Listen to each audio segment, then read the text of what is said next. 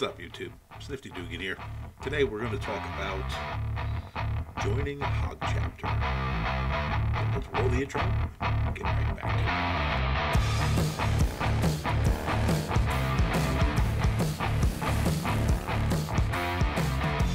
it. So you're thinking of joining a HOG Chapter. First, let's talk about joining. What do you need to do? Well, first, you need to be a member of National HOG. It's $49 a year currently, and included with that is some patches and pins for mileage, etc. They give you a magazine subscription. They used to send you maps and things like that, road atlas, but I think they stopped that last year. You have a phone, you have a navigation. There's some guys that are old school, yeah, I know. But most of us, we're not sitting there taping maps onto our gas tanks anymore. And it comes with a tow package. It's minimal. I think it's 50 miles to your destination, but it's better than nothing. If you're riding local, break down, at least you know you're covered for that. The next thing is you need to join the local chapter, right? You go down to your local Harley dealer and you fill out the application. Our cost is $20 for the year, and you hand your money in, you hand the application in, and you show up to a meeting, right? Ask when the next meeting is, and for the most part, you just show up. You can ping the director if you know who he is on Facebook. I'm sure they won't mind, or the assistant director. He's in charge of membership, so probably the assistant director, and get the lowdown that way. But really, you just show up to the meeting, introduce yourself, and listen. All right, this is all about meeting people, and you'll meet a ton. Our chapter's got about 200 members right now, and there's people from all walks of life. So it's kind of interesting that way. With that, you know, out of 200 people, are you really going to be best friends with everybody? Are you going to be a brother for everybody? Probably not. Because when there's large groups, it doesn't matter if it's motorcycles or anything else, you're going to run into people that don't necessarily care for you or that you don't care for them, right? So people call it cliques. I don't like that word. We don't have cliques, but we do have groups. And the reason why I don't use cliques is cliquey is kind of a negative term. It really kind of insinuates that the people in that clique are not open-minded and willing to talk to new people. Right? You can't get in their clique. It's hard, and that's not true. Right? Every HOG chapter, there's 3 that are right by my house. They're all within 20 miles of each other, and I know people from all of them, and everybody's great. So that's why I call it groups. Right? You have a group of individuals that they kind of mesh. The personality meshes well. Their riding style meshes well. For me, I love the highway. I'm not a a back road stop sign traffic light kind of guy. I like to just set my cruise control and go. That's my style of riding.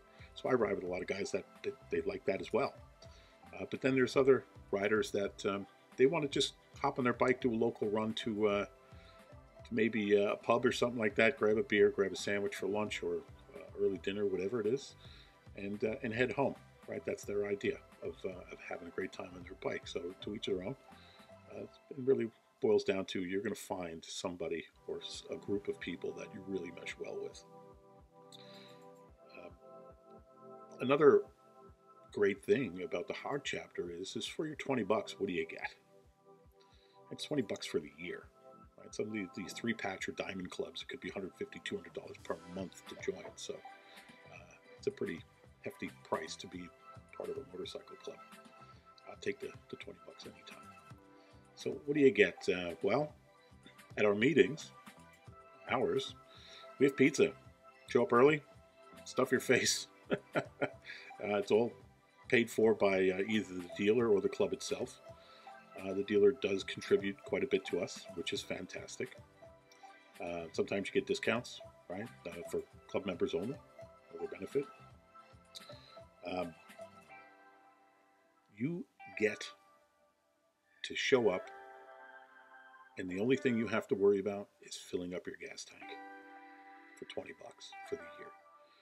All the road captains in the club, the director, the assistant director, the head road captain. All these guys are working hard in the background, putting these rides together, putting events together, dinners, picnics. Right now, they're having a dart tournament at the dealer this weekend, so there's a lot of stuff going on. It's not just about riding, but it's really what you make of it. You can go all in, or you can just show up for the rides.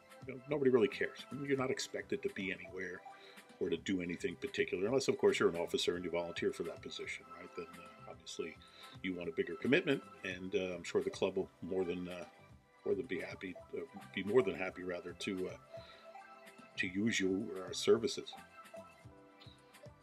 So the commitment is as much as you want, but for the most part, you don't have to show up for a ride. Nobody cares, other than the friends you make, wanting to see you. Uh, the club doesn't really care if you show up or not. There's no commitment. There's no rides that are mandatory. Look, on some of these big benefit rides, we appreciate everybody showing up, obviously, because we're trying to raise money, and the more people that show up, the bigger the event, and the more publicity it gets, and the bigger it gets year after year after year, right? Our Veterans Day run is, when we do it on the weekend, we get 500 or 600 bikes, which is fantastic. We raise a lot of money. This year we went into Rockefeller Center, New York City, the tree run with the Blue Knights, and I think we had just over 500 bikes in the first week in December. It was a little cold, but it's worth it. Everybody's bringing their toys. So those are the kind of events. The road captains, again, are working really hard to put all this stuff together for you. We also do weekend rides, long weekend rides. Our club is in central New Jersey. We've gone up to Lake Placid, a bunch of trips to Vermont for long weekends, Cooperstown, New York, Gettysburg, some of the HOG rallies down in Virginia we've been to. Wow, 3 years ago, first year of COVID, we all went out to Sturgis. There had to be 25 of us, so that was a great time. The COVID rally was great. I don't know what everybody was afraid of. Ocean City, Maryland, Myrtle Beach we went to last year, so there's plenty of people to fit your riding style, which is really great. There's one thing that we all have in common, and that is motorcycles, right? Everybody in that club loves riding motorcycles, so right there, you're off to a great start. So if you want to meet people, show up to the meeting, hold your hand out, introduce yourself, and you're going to have to do that for probably about a month, just because you're going to forget people's names and they're going to forget yours, and that's just the nature of the game.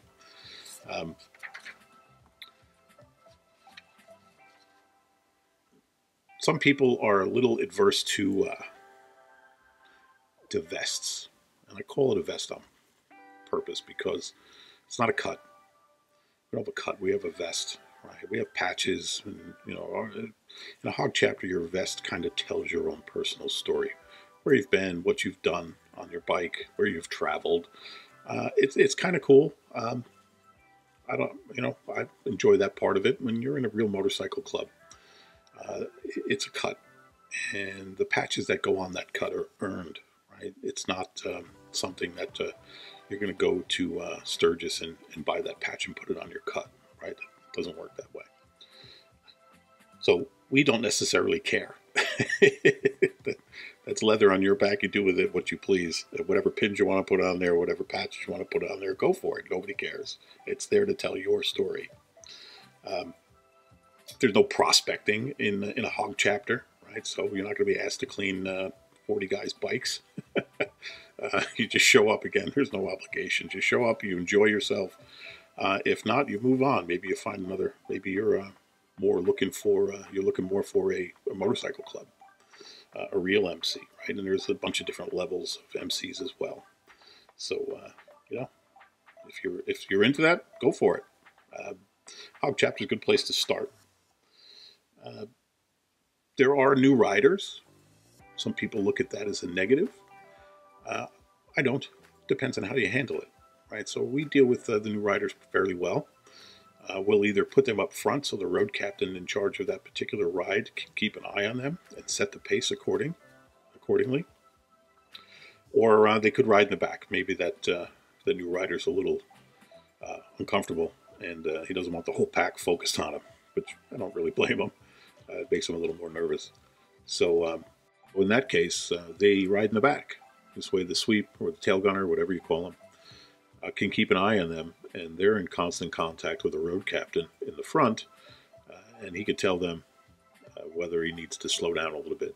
And that's also another good thing, is that the rides are geared towards everybody and everybody's riding ability, right? So if we do have women riders, and we do have a lot of riders that do not appreciate going 90 miles an hour.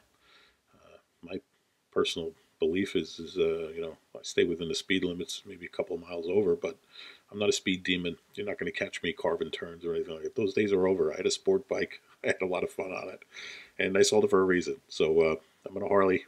My Harley is not made to go 90 miles an hour and carving turns. You're only asking for trouble on a bike like that. If you want to do that, go buy a sport bike. So we don't ride like that on club rides. Now, there obviously depends on the group you're with. If you're with a group of guys and your riding ability is up there, and those guys want to do it, then sure, it happens. So, but it's not that it doesn't happen on a club ride, right? We usually have one or two rides a weekend, dinner rides as well during the week. Meet up for dinner after work, and then of course you got bike nights and stuff like that. We'll all meet and get over there and ride over there together. So again, I would say it's a great place if you're looking for some people to ride with. You're not going to have any problems, finding that at a HOG chapter. Now, all the chapters a little bit different, but in my experience, everybody's friendly, everybody's very welcoming, everybody, is happy to have more people. So it's fun. All right. I hope you guys took away something from this. Any questions? Put it down below. If you found this video was useful, hit the subscribe button, hit the bell icon, let you know when new videos come out, and we'll see you guys soon.